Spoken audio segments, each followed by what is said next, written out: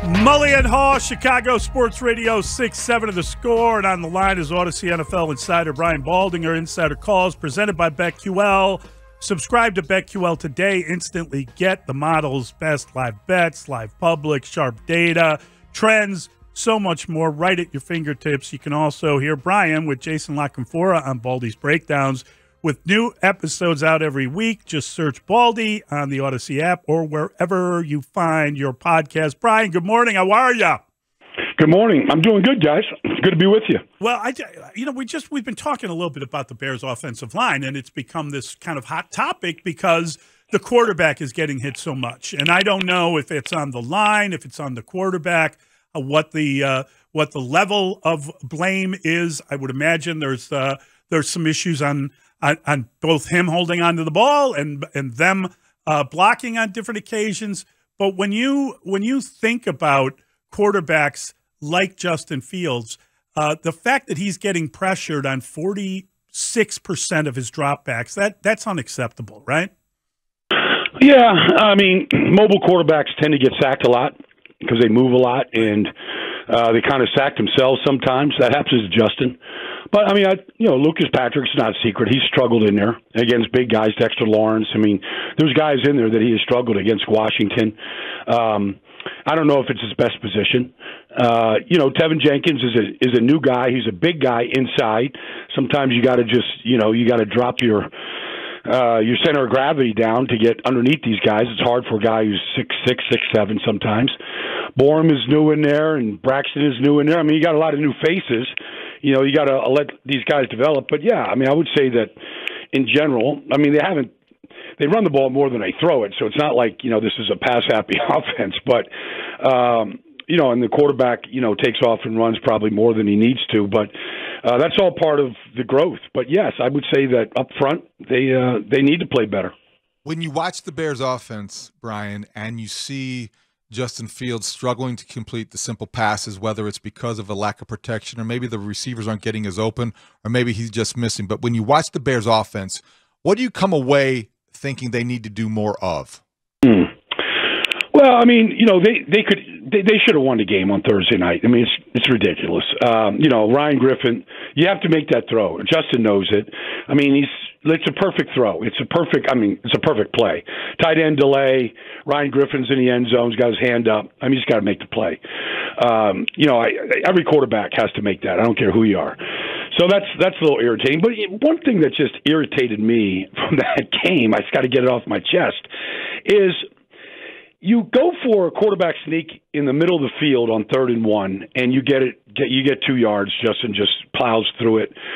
They run the exact same defense on the goal line on 4th and 1, and you get stuffed giving it to Khalil Herbert.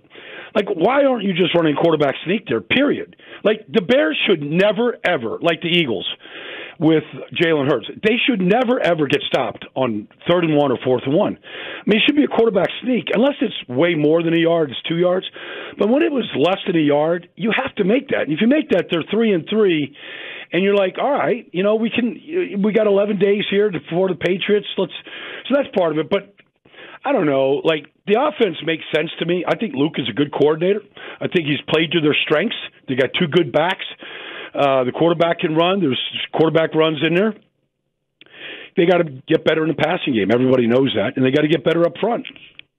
Brian, the Bears are kind of a little uncertain as to which quarterback will be starting. If you had your say in that, would you go with Mac Jones coming back from a high ankle sprain, or do you think that that you've seen enough from Zappe, from Bailey Zappe to stick with him? And is there something going on beneath the surface here? There's been reports that they're not overwhelmed with Jones and that he's an inquisitive mind and he's not just doing what Bill tells him to do, and they're trying to send a little message to him too. Well, Bailey Zappe has played the last 10 quarters for the Patriots. The best the offense has looked since Brady was there. Maybe it's the opponents. The guy's completing 70% of his passes. He's not making mistakes. They're putting up big points, big numbers of points. The ball's getting to their wide receivers regularly. I mean, whether it's Tyquan Thornton or, you pick a receiver, the ball's getting to the receivers, and he's making good decisions. So, I mean, I like Mac Jones personally, and I think Mac Jones can play in this league, but the offense looks a lot better right now with Bailey Zappi. It just does. And so, I don't know, like, I understand the opponents make a difference, and so maybe that's part of it, but it sure looks like the offense had a lot of jump to it the last 2 weeks.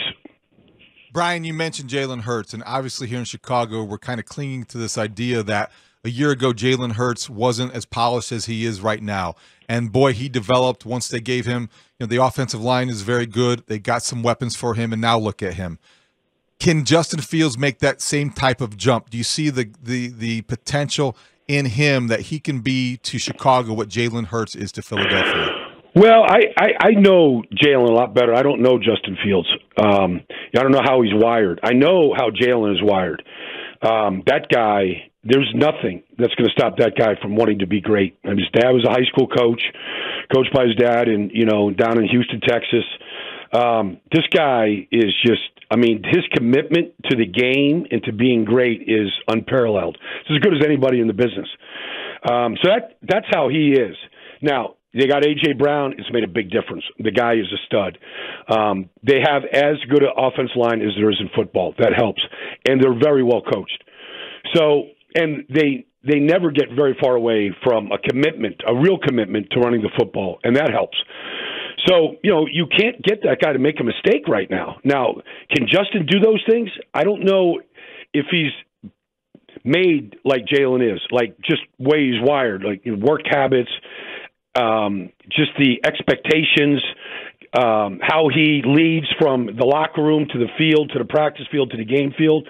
Like, I don't know those things about Justin. I know those things about Jalen. But if he has those things, then there's no reason why we can't see a jump the way we've seen Jalen jump.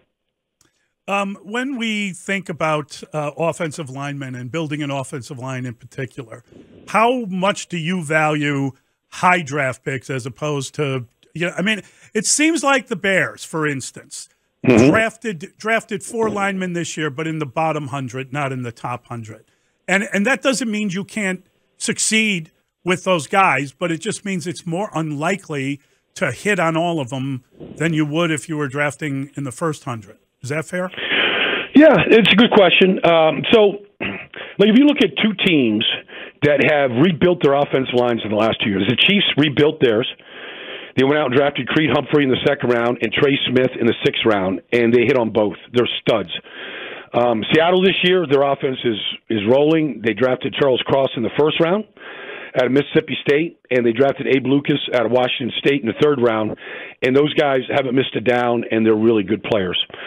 So if you look at the Eagles, they drafted Jordan Mailata. He was a kid that never played football in the 7th round. He's as good as any left tackle in football. Like, you have to draft, you got to draft the right guy, and then you got to coach him right. And so the offensive line coach, to me, outside of your head coach and your coordinators, the most important coach on your staff is your offensive line coach and how he develops them.